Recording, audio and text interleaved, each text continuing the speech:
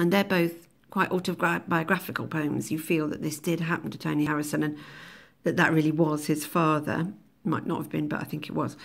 So I want to focus on the voice created, again, a sort of a general character. It's this teacher, so I suppose it's a specific one character, but he represents all the people that would put Harrison down and put ordinary people down, teachers and people carrying out this cultural domination. But it's not an individualised teacher. Like, he's not characterised. You don't get to know them. You don't feel any sympathy for them, or even any lack of sympathy for them. They're just a kind of faceless, nasty creature, a bit like me on this video. So I was just laughing at my own jokes. Okay, someone's got to. So 4 words only. I'm going to go in here of my heart aches. And mine's broken, you barbarian TW. He was nicely spoken. Can't have our glorious heritage done to death. So that's the way he's characterising this dominating cultural force that puts Tony Harrison down for the way he's speaking, and gives him these sorts of comic roles to play, like the Drunken Porter and Macbeth. But that disguises the fact that the art of ordinary people and the art of people who don't speak in this way has in a way been stolen, been culturally appropriated. That, Keats was a Cockney, but if you study Keats now, you've got to pronounce it in RP. You can't pronounce it in Cockney. That's wrong. I do apologise for saying Cockney in such a funny way. So, poetry is a speech of kings. So you might write about this this voice, which is, I want to say, admonishing him. It's a posh word for telling him off. It's very clipped, very assured, very confident, very hard to fight back. You're one of those Shakespeare gives the comic bits to. Prose. All poetry has been dubbed into RP. We've stolen it all. Please believe us, your speech is in the hands of the receivers. We've taken it.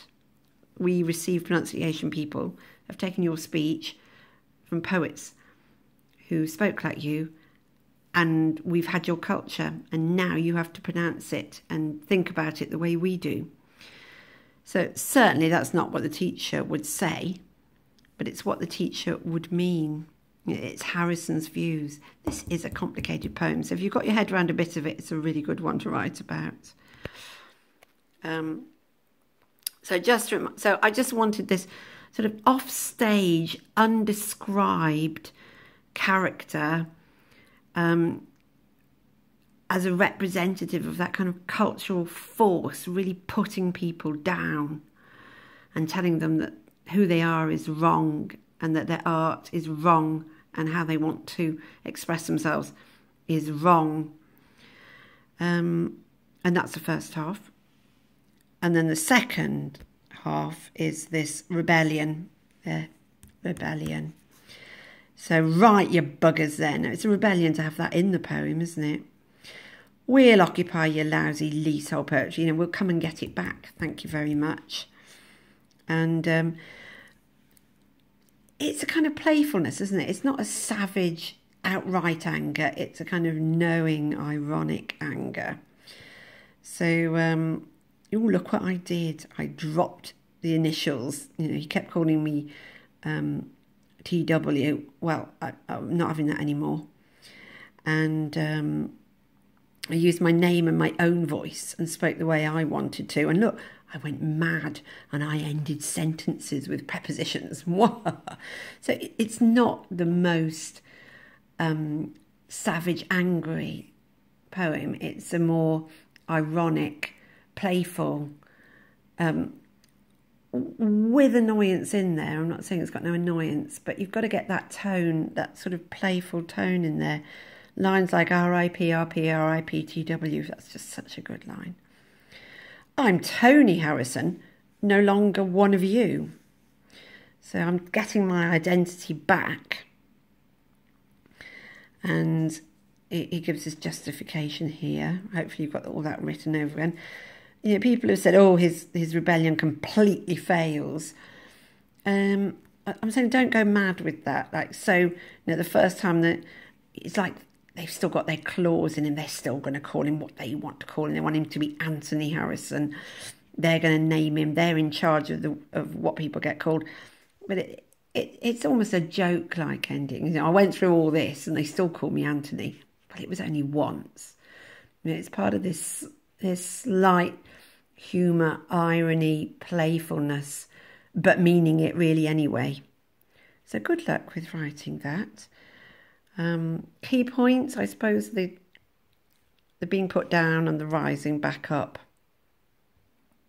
The anonymous, powerful thought control, and the playful, satirical, some sort of anger in their voice back.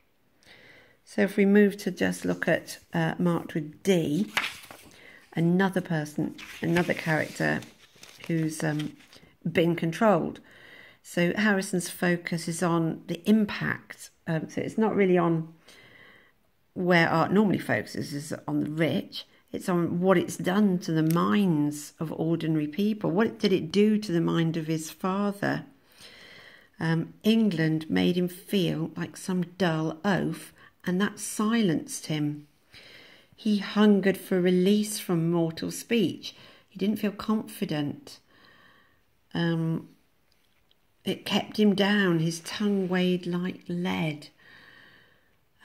That's how he lived his life, without confidence, that Tony Harrison has managed to become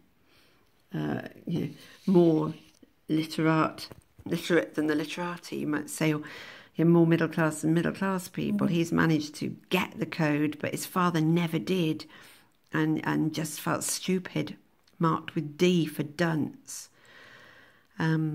So, I mean, it's an extraordinary poem, isn't it? To imagine your father burning.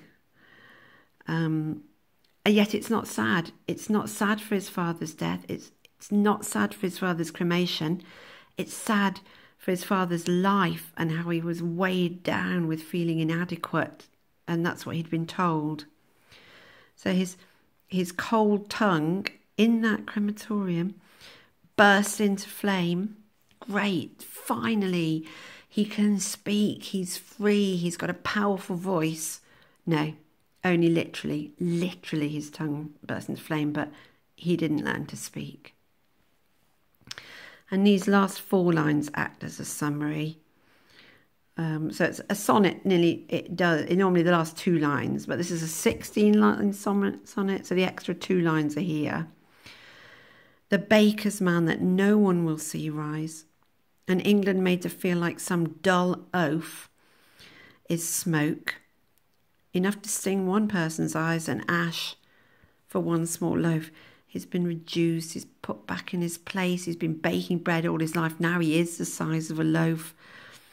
One of the little people, and this is the impact of that teacher and people like them in Them and Us, and the people that dwarf people with their signs in V, and the stout upholders of our law and order. This is the impact of it, and it's in this autobiographical poem. Okay, so I'll stop there, and tomorrow I'll do I was going to do the beginning and end of the Doll's House and the Lind Krogstad get-together. Goodbye.